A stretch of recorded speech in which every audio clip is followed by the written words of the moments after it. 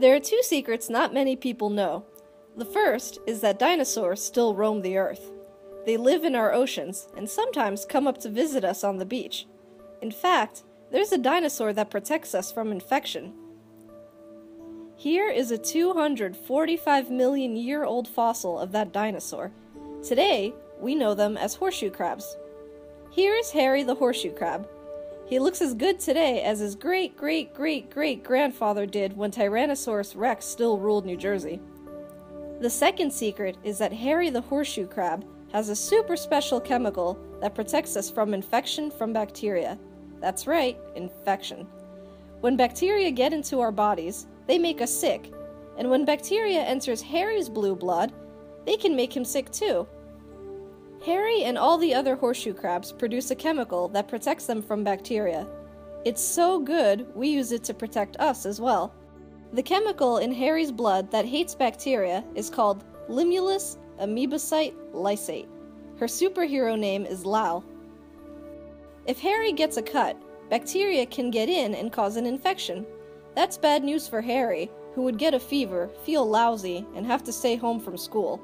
But the chemical Lal prevents this from happening. As soon as the bacteria enters the cut and touches Harry's blood, Lal comes to the rescue. She fights the bacteria and combines with them to form a clump like a dirt cloud, which stops the bacteria from entering Harry's bloodstream and making him sick.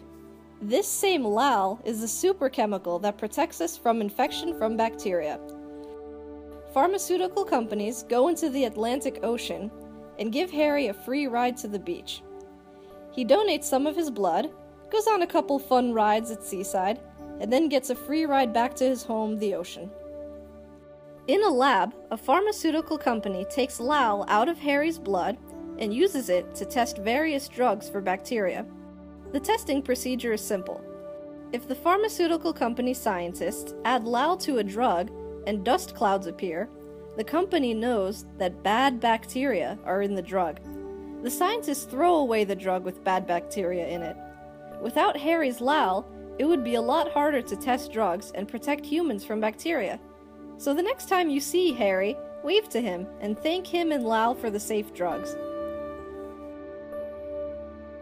The Rutgers Aquaculture Innovation Center has created a horseshoe crab hatchery that will raise 20,000 horseshoe crabs like these and release them into the Atlantic Ocean every year. The folks at Rutgers want to make sure that we maintain and sustain a healthy population of horseshoe crabs, so that Harry the dinosaur and Lal the super chemical are still around to protect us from bacteria.